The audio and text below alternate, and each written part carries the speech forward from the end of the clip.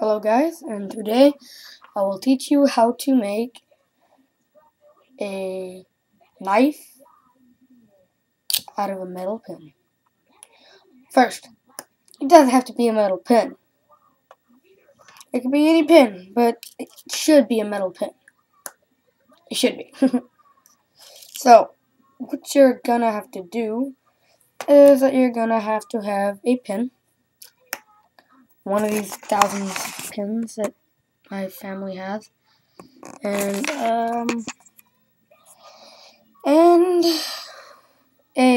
one of these. This came from an orange looking pin like this that I took apart and cut this part in half because I wasn't going to make a ballistic knife that ended up failing because I put too much hot glue. Hot glue comes out easily, as most of y'all should know. The spring doesn't have much boing in it. And I got this glued into this, so that failed. It would have been, and what I was going to do is glue this and have twist this on as a 3-part ballistic knife. Put this in there. Hold it like this and push hard and let go like that. It still kind of shoots, but not really. So it's a bit of a fail. So I keep all these parts just in case somehow I find something from some use. Got rubber bands and everything. For this build, what you're going to need is 2 pins.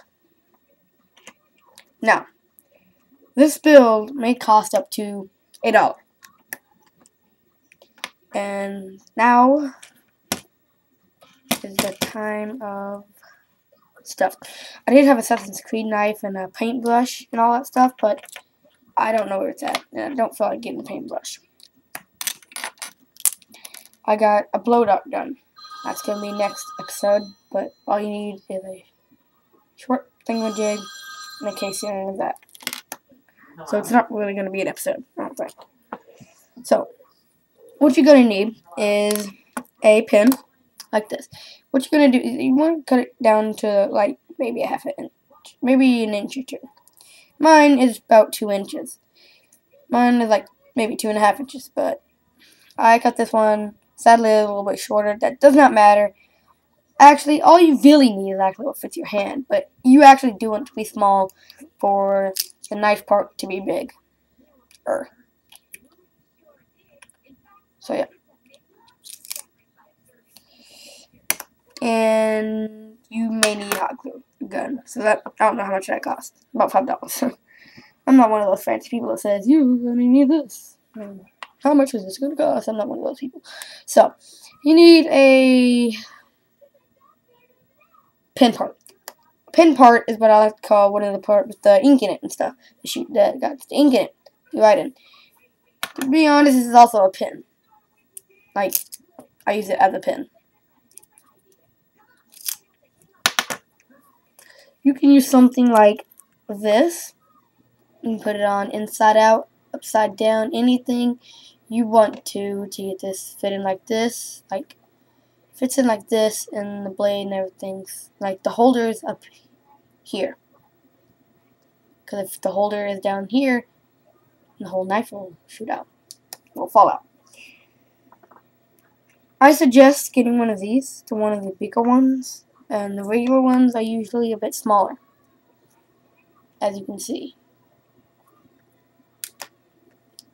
So now, what we're going to do now is teach you how to put it in. Now, what you're going to do is that you may need this or any pin at all and make it into something like this. You need one of those, at least one of those regular pins with those in it. That's what I suggest. Horseshoe pin, I don't care as long as it looks like this. But it doesn't have to be white. Because mine is black and I'm not racist. I just thought it would look cool. Now, as you see, this does not, like, stick in there. This is fun. Okay, now, enough fooling around. Like, seriously, this actually, looks like it's not going to fit. So that's what the hot glue gun's for. About around like that, or so. put about like that in. You measure it on and put the mark right about on here.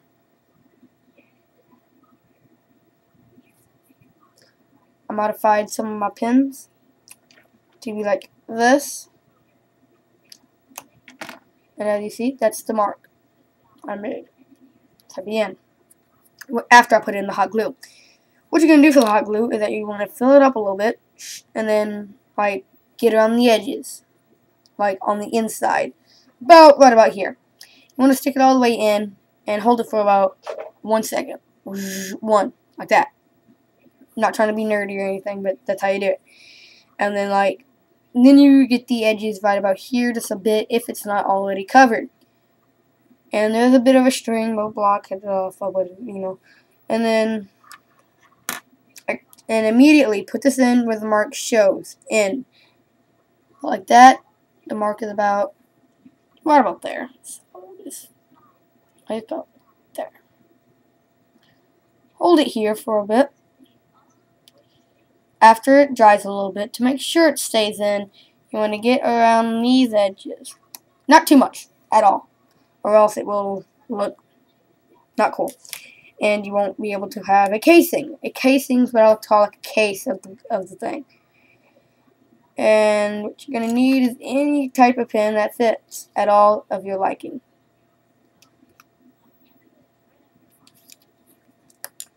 I suggest using the ones that like curve in like that, like as an arrow, because then it fits into it, like in the thing. And sometimes these are too big, and it means you probably won't either have a casing or choose a bigger one of your option. And you probably won't be able to use the pointy ones. You're probably gonna have to use something like this. But it's also really good because you can string it or something and put it like that. How I sharpen it, I use a file or not a brick, but one of those things that you put in your like your athlete jacket with a star on it. I forgot what it's called. You put like a workout jacket that you jog in to build muscle. You take one of those out and you try to sharpen it, or just get a regular knife or sword sharper, and just go like this for a while, for about at least a couple seconds, maybe about 7 seconds. Start moving it, and as you see, I have used it a lot. And now for the test. This will not be as good.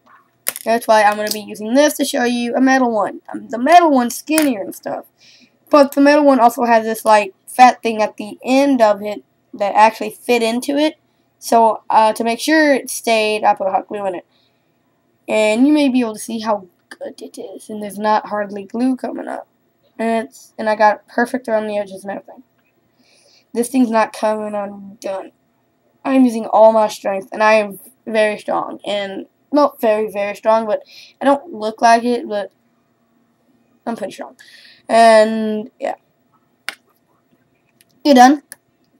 I know this probably is long and probably like this. No comments about what I just said there. A long video and stuff like that. We'll make it up to you next time when I show you all the things I've created.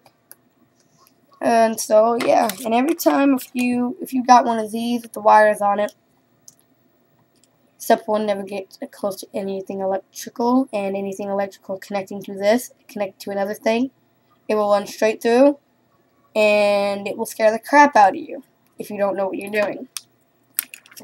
And just do this around the tip, or sometimes the whole edges. And after you do that, you should scrape some parts off of it. So what you want to do is brush it to make it look clean and good. And do not add water in here or anything without damaging it, of course, because you will damage it. And yeah, see you next time. Hope you all have a nice time. And actually, I want to show you how deadly a metal one is. Pants falling down, so don't accuse me of anything. Now watch. Didn't even do anything. Now, if I put force in it, this is what it's going to be. All the way in. All the way through a box. And this is a thick box. Like, not one of those big ones, like a 3 thick box. It's deadly. Very, very deadly. I had a, I threw this at a tree. Like a bow shuriken. Like that. Well, it's kind of hard to explain right now because I'm not doing a bow shuriken video. And it stuck in about like that into a tree. So I did it as hard as I can. But you don't, if you know bow shurikens, you don't want to do it as hard as you can. You just want to let it slide out. But I was on a high top, and the gravity and stuff kind of forced it also. And it went straight down, possibly like this. And it stuck straight in. And was like, shook a little bit and stopped. So this thing's really deadly. And the good thing is, if you're one of those kids that are like, oh my god, I can't open this box. I'm tired of my family open it for you. This is what you need.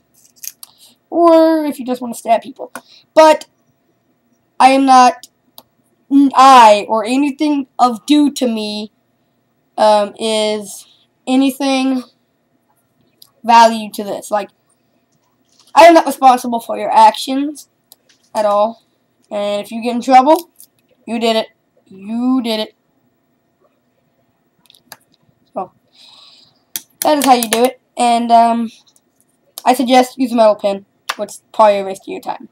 But if you just want to fool around and have just a nice, like, play blade or whatever to show your friends and stuff, say, hey, look what I built, then yeah. But if you want to get down to this business and stuff, you might want to use the metal one. And this does not slide except on the tip a little bit. And this is deadly if you want to get ink inside people. I'm just showing you how to, you know, but I'm not telling you to do it. So don't do it. And yeah. And you don't want to have one of those, like, things like this on it or anything. Because it will look stupid. I tried to do it. I had it perfectly sealed like this, a hole through it and everything. I just didn't like it. I mean, my case didn't go on it or anything. Unless I took it off and I put it as an accessory. But I don't do that. And you also want to wash your case if it's metal. Make sure it does not rust. Clean it almost every day. At least, maybe once every 2 days or 3. I do it once every 2 days to make sure it's clean and I sharpen it. And to make sure it's sharp, I kind of have to tip a little bit. Sometimes you might want to get a hammer and just go like very, very, very softly. And to wash it after you kill someone, dip it in water. You might want to use foam. And yeah. Or if you use a file, you can use the part of a file, this white part, use it as that. But I don't really use it because I got a green thick one about like that, like a little round thing. It's a foam thing, and I use that.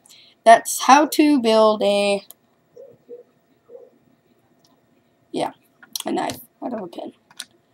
Thank you and goodbye. Hope you liked this video. Rate, comment, and subscribe. If you want more, be the first to check out these videos by, well, subscribing. Thank you and good night.